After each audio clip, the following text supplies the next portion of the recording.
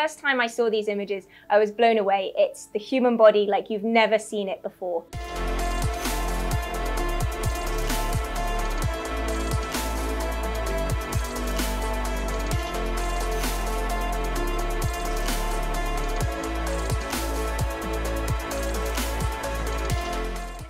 I had a group of medics who I'd worked with for over 15 years in Mainz and Hanover in Germany approach me at the very beginning of COVID, saying, could we help actually image the damage that COVID is doing to the human body?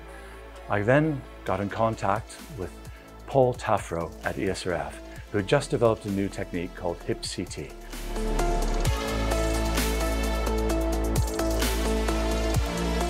When the pandemic started, we realized that all the techniques developed to image the fossils could be reused to image human organs to a level of details that was completely unknown. We combined all of them together, and finally we managed to develop the new technique that is called the hierarchical phase contrast tomography to go inside complete human organs down to the cellular level.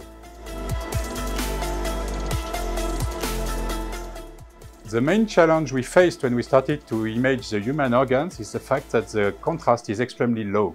At this moment, we had the new source from the ESRF that is called the EBS, the extremely brilliant source. And this new source made possible to reach a sensitivity increased by a factor 1000, and so we were able to resolve all the structure in human organs.